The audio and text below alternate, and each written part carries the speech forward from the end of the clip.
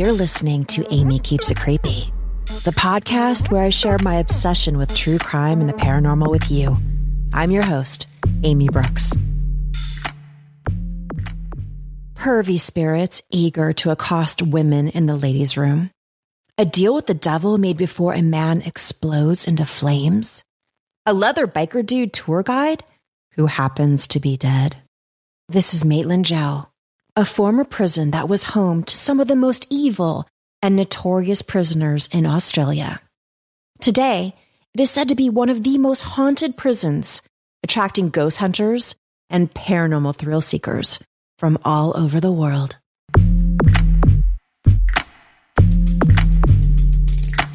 Happy November, creepsters.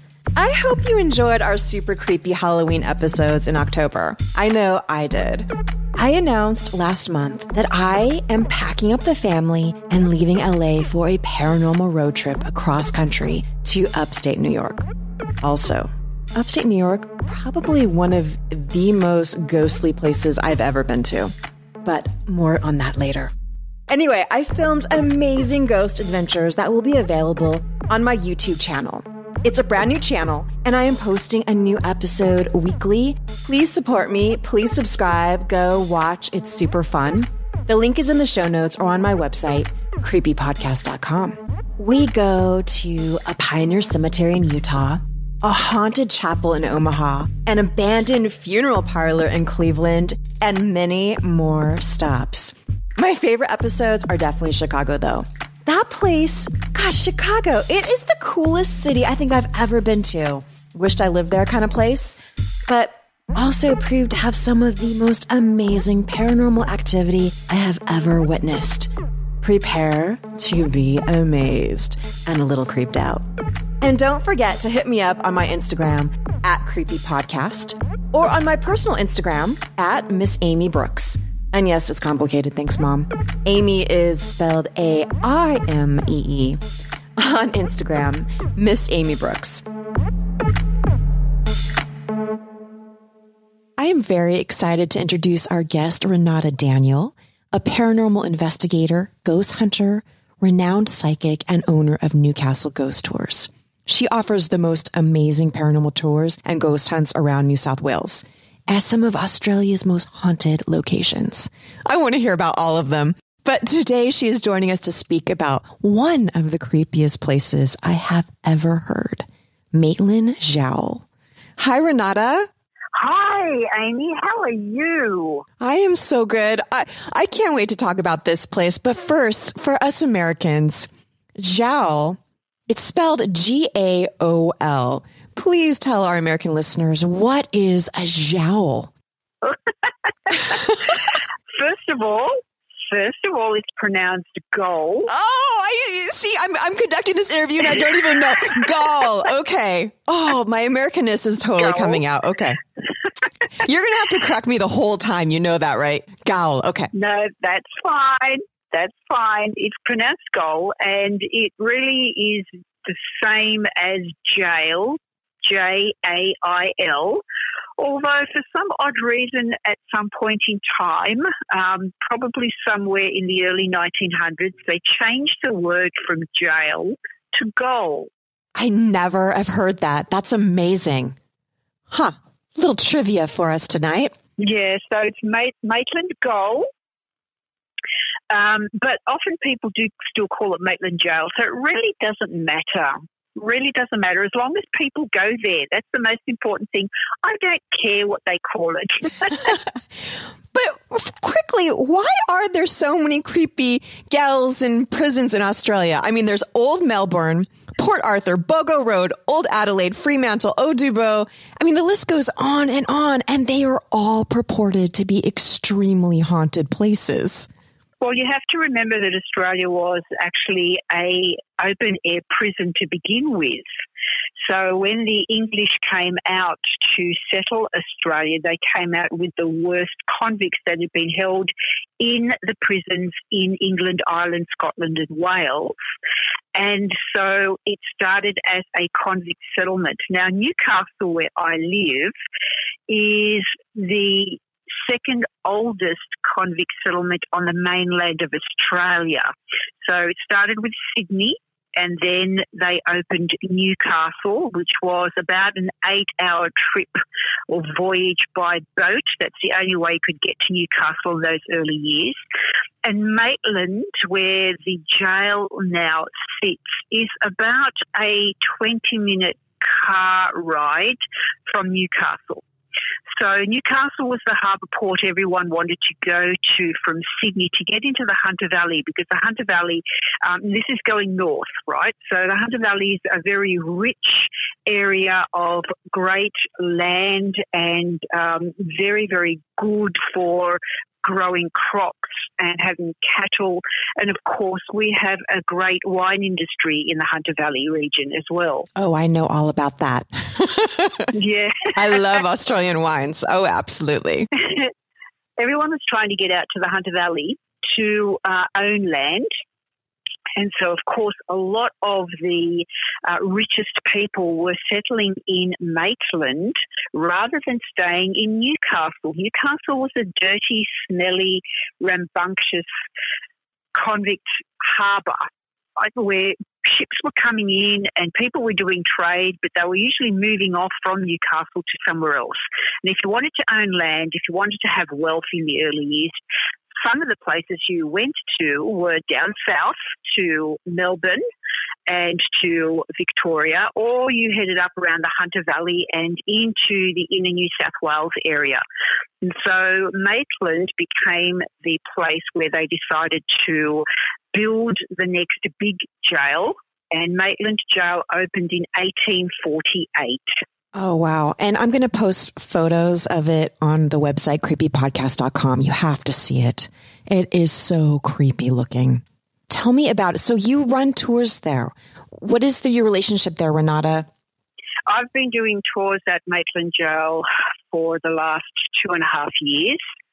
And I had to actually convince them to do paranormal tours there. They had a psychic who had been running psychic tours ever since the jail closed in 1998.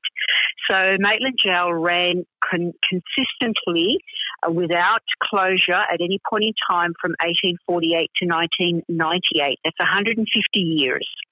But it became a place where you couldn't have prisoners anymore because of its age, and the facilities were just not up to scratch at all. So they closed it in 1998, and so we are just over 20 years of it being closed. And now it's really a museum. So it is owned by the local city council, and of course it's open daily for people to come in during the day to visit. And also to have some tours at night. So it took me about 3 or 4 years to convince them to allow me to do a paranormal tour, because I kept on saying, people ask me every week if I run tours at Maitland Gaol, and I have to say, no, I don't. So I want to stop saying that. And I want to actually show you how beneficial it would be to run tours there, because we know the place is haunted. Oh, yeah. There were some bad dudes there that did their time. It would not surprise me if the bad spirits are lurking there now. I mean, they are. I know it. Just by looking at the photos. I've never been there, but I can't wait to go. There were some of the worst prisoners in, of course, the early years. We had people who were murderers, rapists, every robbers, every sort of shape and form. In the early years, women went into the jail as well with their children, because, of course, in those years, a woman couldn't leave her children out if there was no family to look after them. So she took her children in with them. So we certainly have stories about women and children in the jail, and children being born in the jail. We had hangings in the jail as well. So in the early days when hangings could still be done, you were only hung for either murder or rape. No, they had gruesome executions there and public hangings. Yes. Now, do you know the area where the executions were performed? Yes. There were 2 spots. There was one at the front gate. So if you have a photo there with the front locked gates of the jail, That's where the first hangings occurred, and they certainly were public hangings. And sometimes they actually did the hangings at lunchtime so that as many of the local people could take time off work to come and see the hangings. Good times, right? Good times. So much fun. Yeah. And then there was a space right at the back of the jail against the back wall where they would also build an area where a hanging could occur, because there could be sometimes years between a hanging. So, of course, there wasn't one that was there all the time. So they just built it as needed. Can you imagine being a prisoner there and watching the noose go up? You know, watching it being built every time there was going to be an execution? Oh, wow. Yeah. Yeah, they say that the night before an execution of a prisoner was the most quietest night in the jail, and you could actually hear the breathing of everyone as they grew more and more intense. And they used to try and send signals to each other, because there was certainly a time when they called it the silent method, and prisoners were not allowed to talk to each other at all. They weren't even allowed to look at each other as they were passing out to do exercise or anything like that. So they developed a knocking system where they could knock on walls or iron in the doors and send signals to each other to the man who was going to be executed the next day, because there is a particular wing of the jail, A wing, which is the oldest wing, which has two solitary confinement cells right down the end where men would be placed just before they were hung. And they needed to stay there for 24 or 48 hours in case they needed to see their pastor or someone was going to come and visit them for the very last time. So we often get a lot of activity in those cells, especially when we call out the names of those men that were hung at the jail. Sometimes there is a particular name that may be spoken and all of our gadgets start going off as if he is there to say, yep, I'm still here. I'm hearing my name. I'm just telling you that I'm here and I appreciate that you're mentioning me. Oh, wow. Okay. So you mentioned gadgets. Mm-hmm. What are your favorite ghost hunting gadgets that you would recommend to someone? We love to play with the SB11 because we use that especially with our people that we have, our participants, and we split them up into groups, and we have some people that come and they sit on headphones attached to the SB11 so they can hear the white noise that's coming through the SB11. So we know that that's called a spirit box, and it goes through all the radio stations at a very rapid rate and creates a noise. Now, sometimes it will stop on particular radio stations and it will emit a part of a word. And so we use this as a way of communicating with the spirit. So we ask them to use or manipulate the voice or the noise that is coming through and send us through the words or send us through the information that they want us to know. And so we have a group that sit all around and they have headphones on and they can't see each other and they can't hear what we're asking. And we stand back and we start to ask questions while the other half of the group is standing behind us to see what this interaction is going to bring up. And sometimes we have long-winded conversations with some of these spirits that come through. Now, they tend to swear a lot, as you would in a prison community and in a site like that. So it can sometimes be very hilarious. So we do warn everyone. We say, look, I'm sorry, but if these guys start swearing, we do ask you just to say what they are saying. And we have a lot of interesting conversations that way. Oh, I bet. The tongue on the prisoners. Oh, yeah, it must get nasty. No, I couldn't be the one listening on the box because it's too close to my white noise machine and I go to sleep to that every night. So I'd have to be the one asking the questions because I'd be dozing off. Oh, that's great. So what do they say? What's the dirtiest thing they've said? Come on, Renata, let's hear it. Oh, I can't repeat it, but they use the F word a lot and the C word a lot. Oh. And we have one particular person that comes on quite often, and he is a real woman hater. and he knows us really well, so he can actually call us out by name, and he will tell us what mood he is in. And sometimes, we kind of egg him on a little bit and try and get out his real character about how he hates women, and women got him into the jail in the first place, and he hates them all, and he starts this conversation happening. And it's absolutely fascinating that for whatever reason and however it happens, these voices and these energies can still make themselves known in a place like that. It's absolutely fascinating. It is. And, I've heard about the ghost hunter chicks, the groupies. They wear lingerie to prisons to kind of egg on the prisoner ghosts, trying to get them to say something. Have you ever had a girl whip out her lingerie on one of your tours? No. No. Maybe that's just a California thing, but the ghost tours in California, these women, they wear lingerie to egg on the ghost men. Isn't that nuts? Right.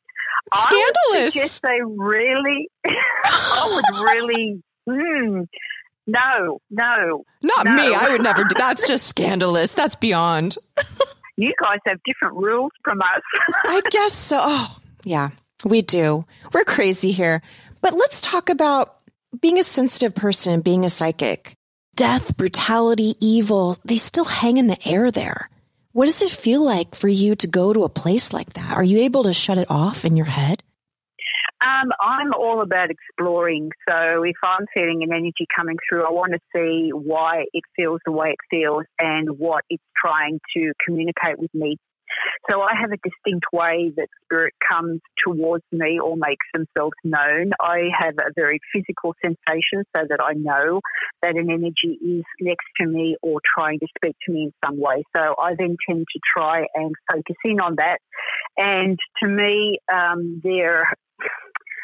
the way they come through doesn't really matter. So I don't necessarily get scared if there is an angry kind of energy being presented, because my sense is, well, why are you angry? Can you tell me why? Can you let me explore that, and let's have a conversation so that I know why this is happening. But certainly there are energies that are very, very strong, and you can really feel a force when they are close by. And there are certainly energies that are a lot weaker or come in very quietly and present themselves very, very differently. So to me, it's all still exploration, and I approach it from a non-judgmental point of view, and I just try and get as much information from that energetic vibe that's coming through, and kind of not be scared or run, if you know what I mean, because that's not going to help me at all. No, but I'm a scaredy cat. I just am. So you're a lot braver than I am. But tell me about the experiences that you've had or that your other tour operators have had there. Right, so we, and I'm going to go back to talk about Anne, because Anne took one of my tours when I was overseas some time ago, and as I said, we have a lot of experiences there, and people will have personal experiences. As you know, sometimes there can be groups of 20 or 25 people, and yet it's only one person in the group that seems to be the focal point on a particular night. So we've had personal experience. But they're not wearing lingerie. No. They've been pushed against walls. That's one scary. Young man had his jacket ripped in one place. Actually, the pocket of his jacket ripped, and he said it was a new jacket. He just purchased it. We've had doors close on people while they've been inside a cell, and they found it difficult to reopen. We've had very audible walking along staircases. We've had people being taken over by an energy, and they've literally become a channel for them without even knowing. We've had to call an ambulance once for a lady who really became overcome by a particular energy at one of our evenings, and we had to call an ambulance for her because we weren't quite sure whether she was actually having a heart attack or whether she was possessed.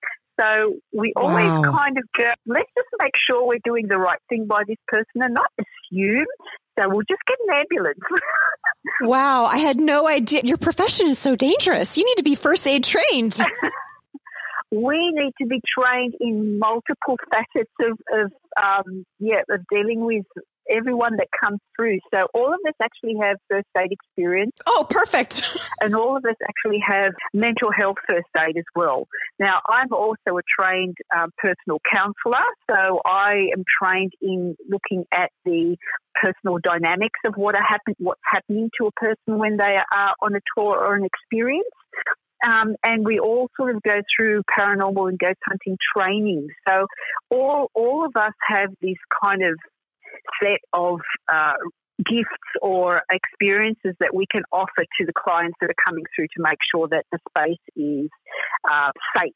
Yeah, and that everyone actually walks out knowing that they feel comfortable, nothing is going to follow them home, which often they think might happen, and we let them all walk out knowing that everything is going to be okay.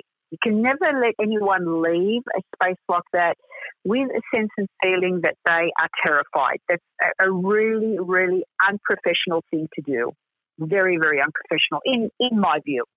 But I'll go back to talk to Anne, and Anne was doing a tour there one night when I wasn't there, and the group had been split up into two, and Anne was heading off to a space around the back of the jail, while the other group was on the other side of the jail. And as Anne was walking to a particular space, going towards the space, very, very dark space. We don't have lights on, only the emergency lights while we are at the jail. We just let everybody be in the ambience of the space. She saw a figure in front of her, and she thought that it may have been someone who was lost from the other group. And she yelled out to this man, and she said, "Excuse me, aren't you supposed to be with the other group? They're over there." And she pointed to where the other group was. And he turned around briefly and looked at her, and she said, "You know, if you're lost, you shouldn't have wandered off. You know, we keep people in groups, but if you could walk over to the other group." And she turned to the other group briefly, and when she turned back, this gentleman was gone.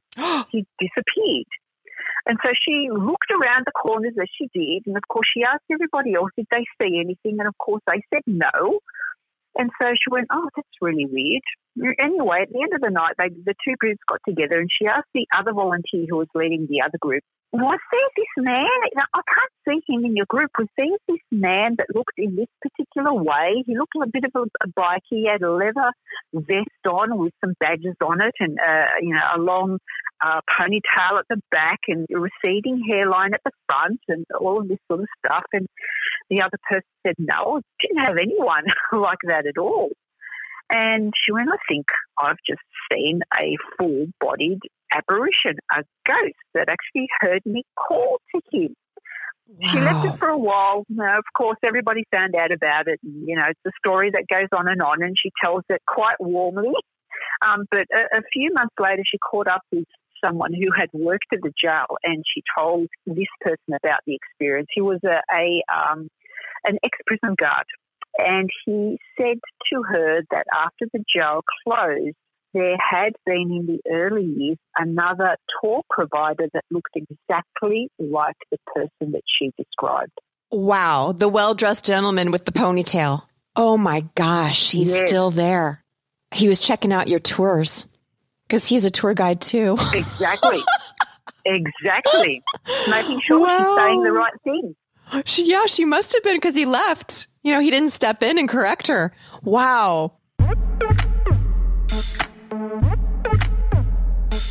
This month, our Patreon fan bonus episode is a special Thanksgiving murder episode featuring some of the most depraved murders committed on Turkey Day. Ooh. Hey, the holidays sometimes bring out the evil in some people. It can be a stressful time, and these creepy bastards chose a side of homicide with their Thanksgiving turkey. Please pass the pumpkin pie, and don't miss this episode, available exclusively for my Patreon fans. Yes, look, we've had some amazing experiences there, really, really sort of eye-opening experiences that, people have walked in going, I'm a big skeptic, and walked out going, no, I have to say I couldn't explain what happened to me tonight. And they've walked out shaking their head going, I've got no way to explain what happened. But they don't leave scared, because I would leave scared. I mean, I know that I wouldn't have a ghost jumping in my car going back to the hotel with me, but because I'm super scared of everything and everything creepy. So I would get that feeling in me if I had seen a ghost, or if I got slammed against a wall or locked in a cell. Holy cow. Oh, they're just amazing stories. I mean, that's a super haunting. You see these other shows, these ghost shows, and, they'll have like a little sound or a little EVP, but these are major experiences that you and the people you gave the tour to had. They are major. And one of the things that we do at the beginning of every tour is say to people, if you watch the TV shows, you have to just be aware that it's not going to be like the TV show. We can't guarantee that you will have an experience at all. But we want you to enjoy the site and the history and the tales and the myths and the legends that also go with this particular site. And maybe when we tell some of those stories and introduce some of the characters that are here, it will actually bring them back. And actually they may wish to spend some time here while you were here tonight. But we can't guarantee anything. And that's the thing. We don't do any jump scares. We don't create anything that isn't actually happening on our tours. So our tours are called Ghost Hunting 101, and we also have an extended paranormal experience, which is a 4-hour experience. And this is kind of the next step for people who aren't looking to be terrified in an experience, because that's not what we offer. We offer people a genuine look at what ghost hunters will do at an investigation. So it's really cool. That is cool. And you know what? Quite honestly, those ghost hunting shows, they're making a lot of it up, because, they have a deadline and they have to shoot within 10 hours and get something to give to the studio. And they're results oriented. So a lot of it's fabrication. That's correct. Yeah, they'll put the scary music on, and they'll like move a camera, and the guys will say, "What was that? What was that? What was that?" And there's nothing there. They're acting. They're acting. But it's refreshing. I like your perspective. I like how you run the show. That's great. Yeah, well, we're truthful. We've certainly had people walk out saying, that was the most boring thing I've ever been to. We've had that. But, it is what it is. It is what it is. All right, so tell me some more creepy stories. So we have one particular cell that has a great myth or a great legend attached to it, and we call it Satan's Cell. And this story goes back to probably the last 15 years that the jail was open. And in the last 30, 20, 10 years that the jail was open, there were a lot of different types of people that were in the jail, because, of course, everything had changed. So there were a lot of drug addicts trying to get off drugs. There were more sort of murderers and hardcore prisoners who were doing life, but there were also prisoners who were in there because they were not mentally well, let's say that. And there's one cell that became quite notorious in C Wing. Now, C Wing was opened up in the late 1800s, and it was originally opened up as a female wing, so there were only females in there. And their kids, right? And the kids, yep. That's crazy. The family unit. That's right. Oh, my goodness. In about the 1950s, all the women were moved out of that wing, and they went to a prison called Darlinghurst Prison in Sydney, and there were no more women kept in Maitland Gaol. It became a male jail for men only. And so that particular wing became a debtor's prison and a prison for people who may not be mentally well. And so this Satan's Cell was occupied by a gentleman who allegedly was a Satanist. He would be heard to be speaking and chanting satanic spells while he was in there as he walked around the cell. He decorated a lot of the cell walls with satanic symbols. and grew more and more agitated, of course, over time as he spent in there in solitary confinement. So at one point, apparently, he was kind of overheard by the other prisoners to say to Satan, please take my soul, I will do anything. Please get me out of here. I cannot spend a moment in here any longer. And what he did was he set himself on fire. So he self-immolated, which is what that's called, and he literally burnt himself alive within the cell. But he made a deal with the devil first. Oh. He made a deal with the devil first to take his soul. Yep. And so no one went in to save him. Apparently, they just let it go, whatever it was. It must have been too dangerous or too way out there for anyone to do anything. But afterwards, a prison guard was assigned to go in and clean up the mess. Oh. Now, this is where the story changes a bit, and it depends on what story you read from Google to what information you get. Apparently, there was this darkness that was all over the cell, except for one spot on the wall, which there was like an outline of a human being, the shape of a human, that was on one part of the wall, which the background of it was completely blank and the original colour of the wall, but everything else was just covered in this black, you know, the stuff that would have emanated from this man while he was burning. So smoke and dust and whatever it was. Yeah, evil, nasty dust from Satan. Yes. Ugh. And all that was left of this man were, you know, a few bits of clothing and that's about it. So this particular prison guard was assigned to clean the cell up. And apparently after having done this, the cell was closed and it wasn't reopened for at least 15, 20 years. It was kept closed the whole time. But this particular prison guard was so overcome by what he had encountered within the cell that he later took his own life by slashing his wrists. He went into the bathroom at the jail, broke the bathroom mirror and used the pieces of the mirror to slash his wrists, writing in blood on the wall that Satan was to take me to. The only thing I could do was take my own life. That is an unbelievable story. And I can't help but think that the guards around Satan's cell let that guy burn because he was a super creepy, evil guy and no one wanted anything to do with it. And this poor man who I've read the Google stories and apparently he was like a well-liked, level-headed, happy family man.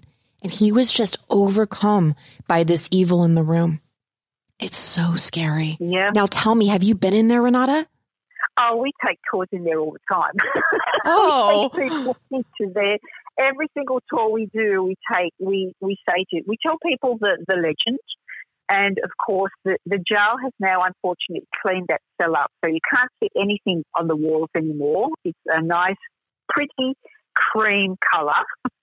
And everything's been taken off the walls, which is so sad because, really, it's part of, you know, the fabric of the jail. They painted over the remnants of Satan and the combustion. Yes. That's right. But we know that most people that come into Maitland Gaol want to know and want to see where that cell is. So we do take people in. We do ask people if they want to spend a moment of time in there as we tell the story to please follow us in and we will tell the story while we are in there. Sometimes we will take people in without telling them anything at all and just say, what do you get by being in this particular cell? Is it any different from any others? And some people will say, nah, didn't feel a thing.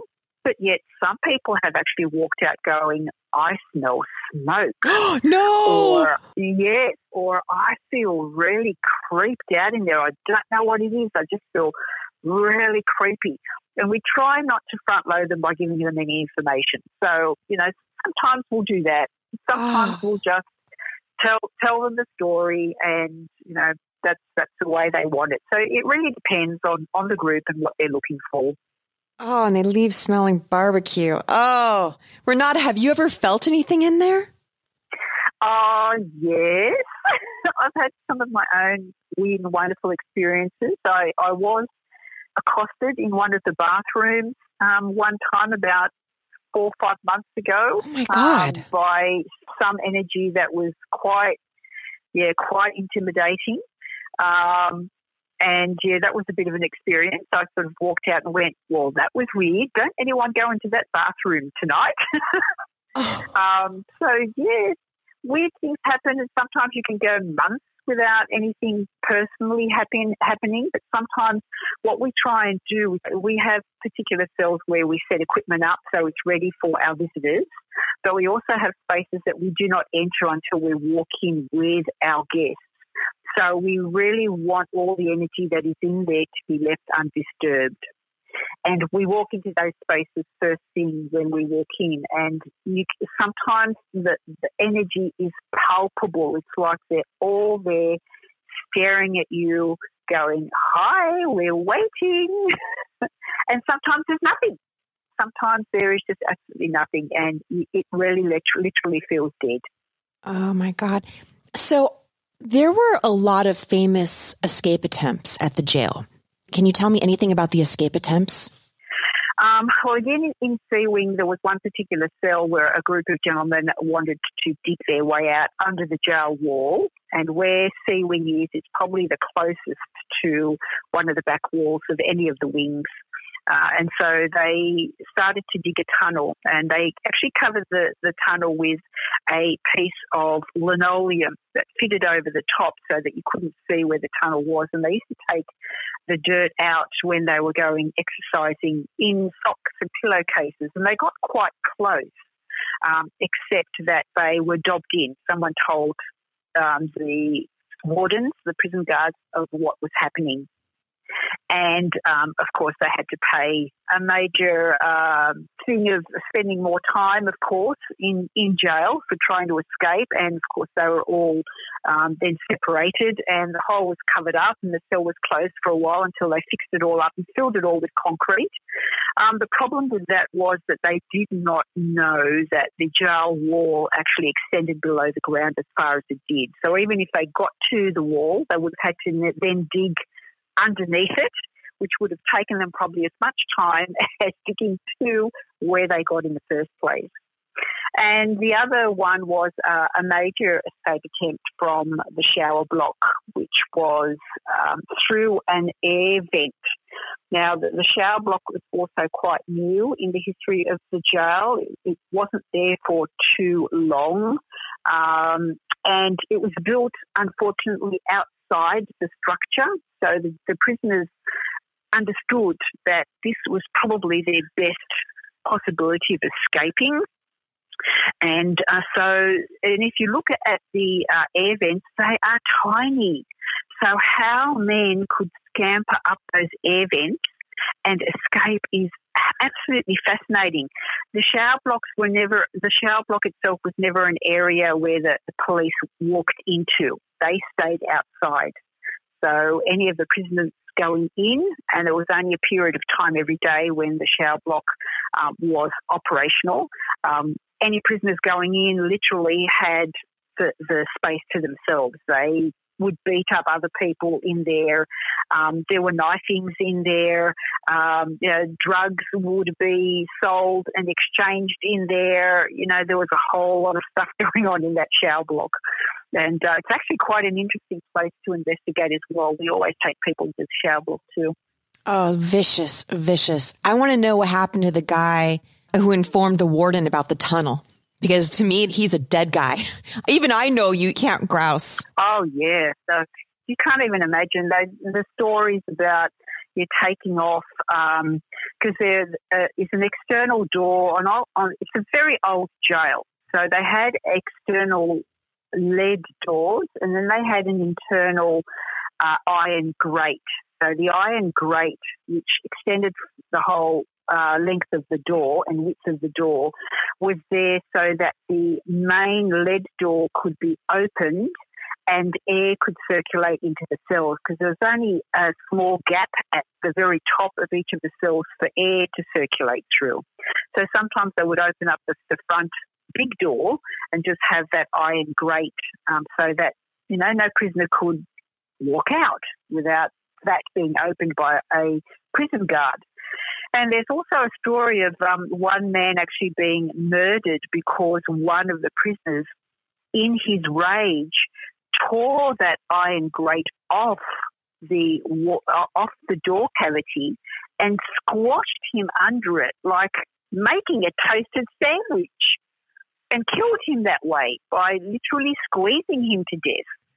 So there were types in there that were just unbelievable. There were people who were murdered in the cells by being squashed between mattresses so that they couldn't breathe and they suffocated. There were men that actually hung themselves in the cells while the other prisoners that were in there just turned their backs and pretended it wasn't happening. Because as time progressed, some of those cells were occupied by 3 or 4 men at a time because there was no space. So, you had these horrific things happening in these cells while the other prisoners literally just turned their backs and went, I didn't see anything. So let's go back to you being attacked in the bathroom. So you're attacked by an unseen force and it's a male energy. That's got to be scary. How do you fend off an unseen attacker who's coming at you? I have to say that it lasted just a few seconds. And then by that stage, I literally grabbed the door handle of the toilet because I was in the toilet and I walked out. But it was in quite an uncompromising position as well, if you can imagine what you're doing when you're in the toilet, right? So I was at my most vulnerable, and that's where they got me because I tend to put up a very strong attitude when I'm in there because, of course, the ghost tour guides are supposed to be the ones that can handle every situation, right? So you go in with this sense of, okay, I'm here, I'm in control, I'm doing what I need to do, and I'm going to make sure everyone is safe. So, of course, I wasn't thinking of that when I was going into the toilet. I was just thinking of doing what I needed to do. And so that's when they got me and went, okay, let's see how tough you are. So, again, in that space, you have to be tougher than they are because this is old prison style. If you show weakness, they're going to know they have a way in. So you mustn't show weakness. And that's the most important thing. When I go to Maitland, I'm not going to show weakness, but I'm also not going to go to the toilet. Because even if someone doesn't grab me or touch me, they'll be watching me. And I don't want that. I don't want some creepy ghost guy watching me. Yikes. Oh, we've had people going into the toilet in pairs. Don't worry. Oh, you must come to Maitland Gaol. I would be very, very happy to take you through. Very happy. All the jails in Australia, all the historic jails in Australia are absolutely fascinating from the point of view that they very much relied on the same type of structure and build as the old English jails over in England. And so it's kind of this resettling of that old type of incarceration from England over to Australia. And so if you walk into an old jail in in Maitland or in Sydney or down in Melbourne, it's actually like walking into an old jail over in England. Very much the same when they were built initially in those early 1800s. So it's a great snapshot of, the type of horrendous circumstances that these people were in. I mean, there was no running water in any of the cells. There was only a bucket that was in the cell, which would have been for their toileting, and there was also another bucket for their water supply. There was no electricity, so they were in there by candlelight, if any light was allowed at all. In the early years, when even the women and children were brought in those first years in the 1850s, 60s and 70s, they slept on concrete floors. You can imagine how cold or how hot it would have been. And only after a number of years were they given hammocks to sleep in. And then, of course, later on in the 1900s, they introduced mattresses and a wire bed. And in Australia, you have big spiders. And rats. And rats? You have rats too? Oh, my goodness. No wonder there's so many ghosts in these jails. These guys were unhappy, miserable, nasty guys, and they're hanging around these jails. Wow. Can you tell me more about the women's area of the prison? Do you have any paranormal experiences in the women's area? Yes. First of all, the women were brought into what was known as A Wing, which was the first wing of the jail that was built. And the women were kept upstairs and the men were kept downstairs. So, of course, that was for reasons that we can just assume, never for the two sexes to meet at any point in time. And the women had to walk up these stairs and walk along this little corridor that had no railing along it at all. It was just this open concrete walkway into their cells. So we certainly have a number of stories of women losing grip on their children and these poor darlings falling, one floor down onto concrete. No. And their mothers going after them and, of course, dying in the fall. So, those stories. I would have done the same thing. I would have just jumped off. If my kid my kid fell and it's my first day of prison, I would have just jumped off. I couldn't live with that. Yeah. Oh, yeah. It's horrifying. And we also find that many women connect with females that were there. And we've had some women who actually, we take them around into C Wing, which was originally or specifically built for the women. And we, of course, tell them later on that some of the women were pregnant when they came in and some babies were born there. But prior to that, some women do say that they have tummy issues or they feel pain in their stomach. And that's kind of then when we sort of say, well, you do know some women were actually pregnant while they were here. And they were saying, oh, that's what it actually feels like. It feels like pain.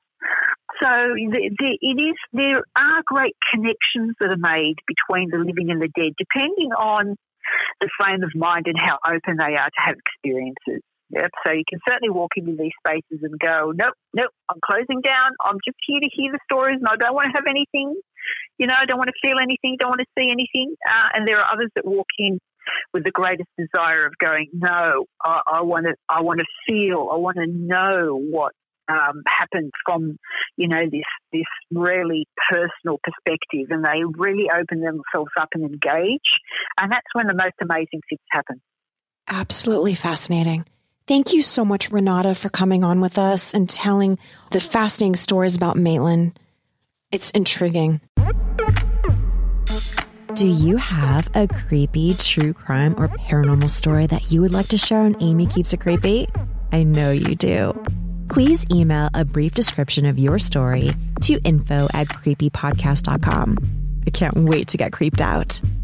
Thank you for listening.